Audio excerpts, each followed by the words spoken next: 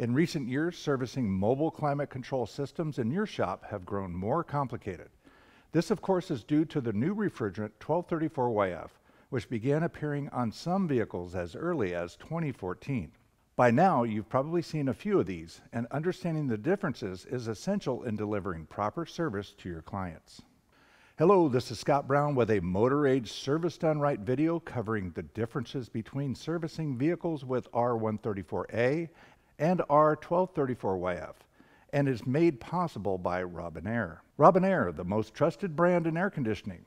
Robinair provides air conditioning service tools, equipment, testing instruments, and more for the professional service industry.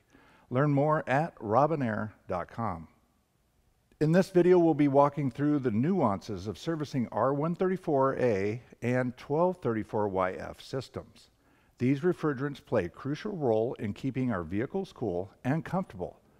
Let's explore their differences and learn how to service them properly. Before we dive into the specifics, let's understand the primary differences between refrigerant 134a and 1234yf. These are refrigerants commonly used in automotive mobile air conditioning systems. R134a has been an industry standard since the early 1990s, but due to its high global warming potential, regulations have driven the industry for the adoption of a new refrigerant, 1234yf, which has a significantly lower environmental impact if it leaks into the atmosphere because of its instability. But the good news is that both of these have similar pressure and temperature curves, so as far as diagnostics, your processes haven't changed. However, the not so good news is that this refrigerant is classified as mildly flammable, which requires special service procedures and equipment that we'll cover in a moment. When it comes to servicing these systems, there are a few key differences to keep in mind. First, the refrigerant identification. The underhood label and/or service information should be cross-referenced to make sure that you properly identify which system you're dealing with. Since 1234yf is much more expensive, your front office personnel should have already had this covered. Next, let's talk about the equipment and procedures. Regardless of the refrigerant, you are required to use a refrigerant recovery recycling, or RRR machine, meeting the proper standards. And a great resource for this is the SAE website, macdb.sae.org. This is a live resource page that you can use to verify the equipment you're considering purchasing meets the appropriate standards.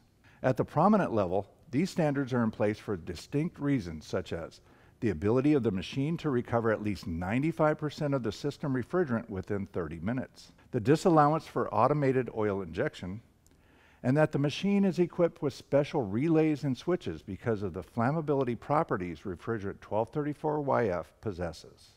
The current EPA ruling under Section 609, any person professionally repairing or servicing R1234yf MVAC AC systems must use properly certified refrigerant recovery and recycling equipment meeting these standards.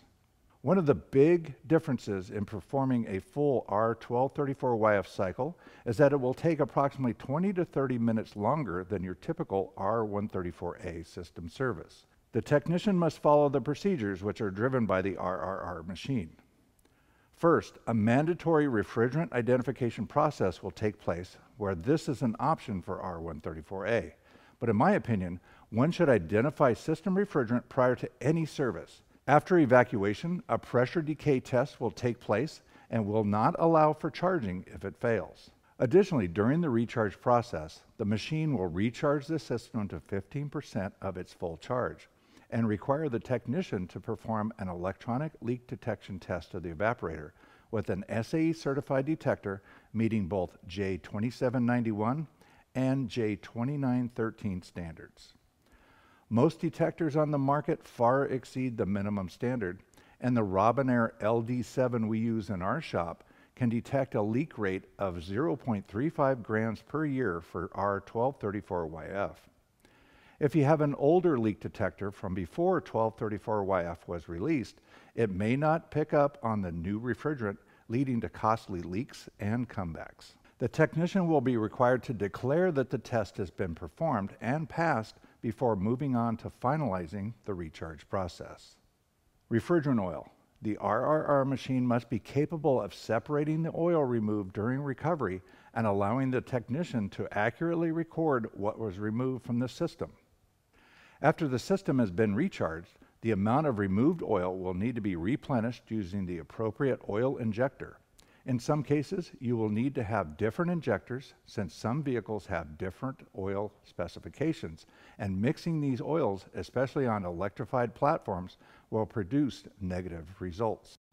Robinair YF machines have a hose flush feature to ensure that the hoses are clean when moving from vehicle to vehicle to prevent oil cross-contamination.